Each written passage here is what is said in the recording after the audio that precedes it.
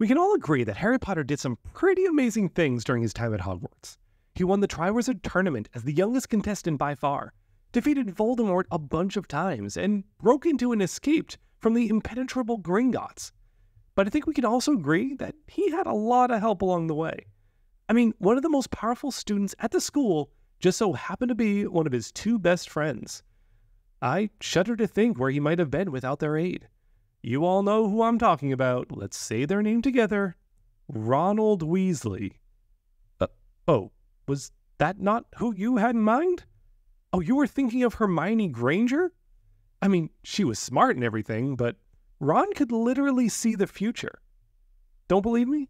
Let me explain. Now, before I get too far into this, I just have to say that if, after seeing all the evidence laid out in front of you, you still don't believe that Ron Weasley has the inner eye, you're not alone.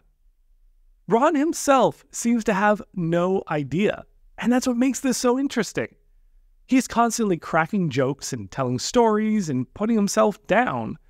But if you peel back the layers, you'll find that a lot of those jokes and a lot of those stories turn out to be correct. Even ones that are way out there.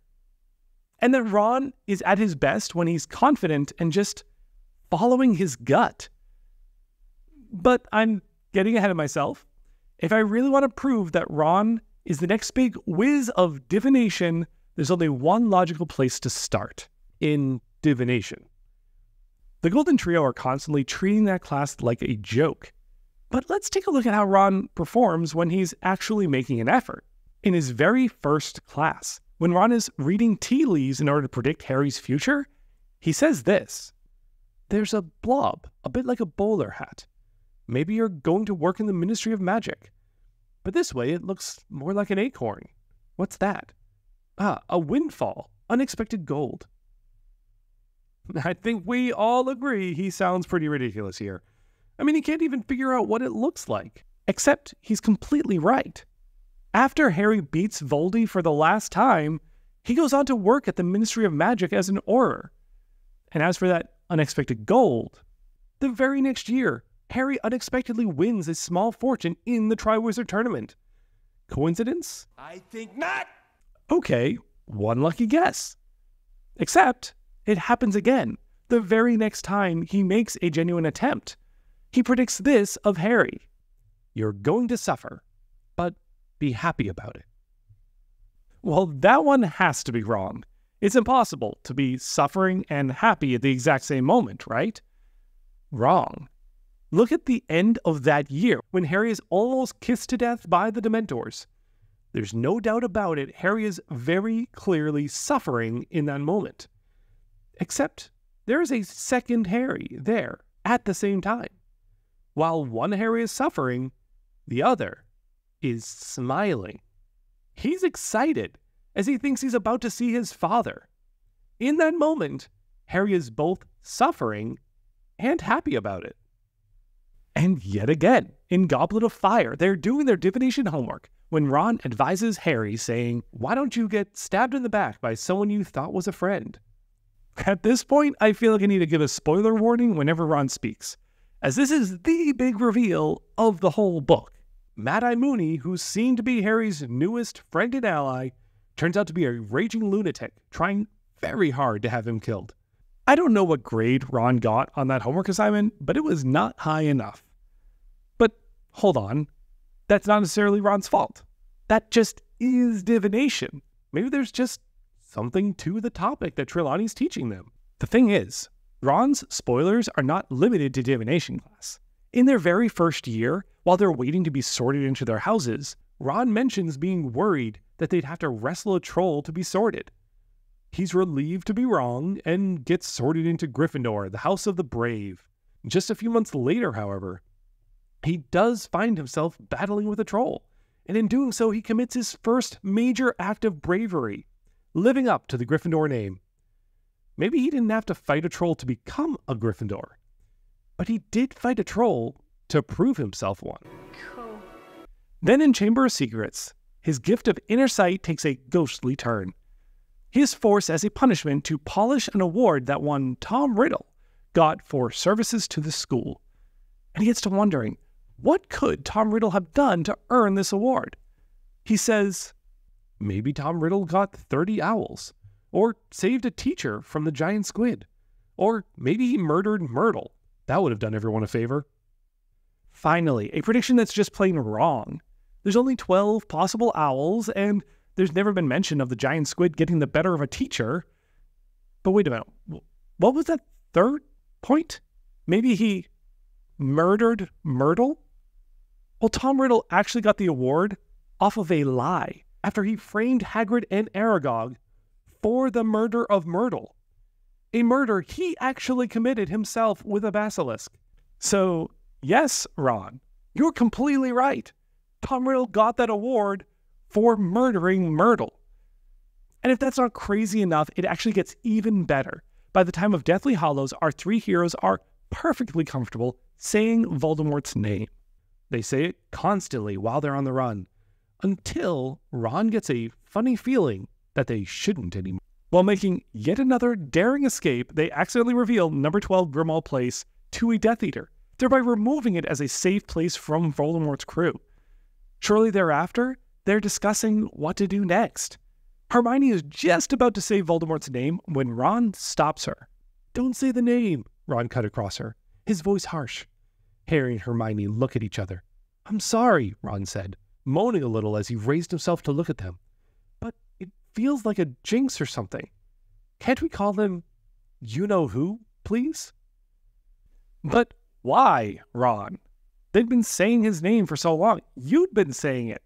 Why stop now?" But they do stop, at least for a while, and when they eventually do slip up and accidentally say the name once more, they quickly learn Ron was right. Voldemort, knowing that they no longer have the safety of Sirius's house to fall back on, puts a spell on his name to locate anyone who says it.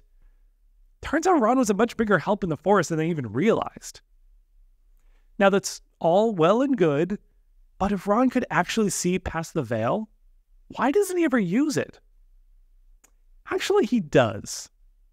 When do we see Ron really thriving? Well, the first instance that comes to my mind is in Wizard's Chess. To say Ron is good is like saying Harry's scar is a paper cut. Ron is not good. Ron is a prodigy.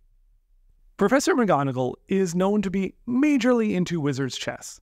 So much so that when asked to protect a one-of-a-kind and very dangerous artifact, her idea is to set up a giant chessboard and to program it to literally crush all opponents. Except Ron, at the age of 11, not only beat the game, he did so while practically ignoring 3 of his best pieces to protect himself and his friends. I think it's distinctly possible he had a little unconscious help in predicting the giant board's moves. Even more than that is how he is when he's playing Quidditch. Ron is at his best when he's not thinking. He falls off his broom and he accidentally punts the quaffle across the pitch. He just happened to be at the right spot, swinging his leg in just the right way to make the save. But even more than the convenient accidents are when he's extremely on his game. In Order of the Phoenix, Ron manages to bring home the house cup because he loosens up and just starts listening to his gut. Out of nowhere, I thought, you can do this. And I had about a second to decide which way to fly, because he looked like he was aiming for the right goal hoop. My right, obviously, his left. But I had a funny feeling that he was fainting, and so I took the chance and flew left.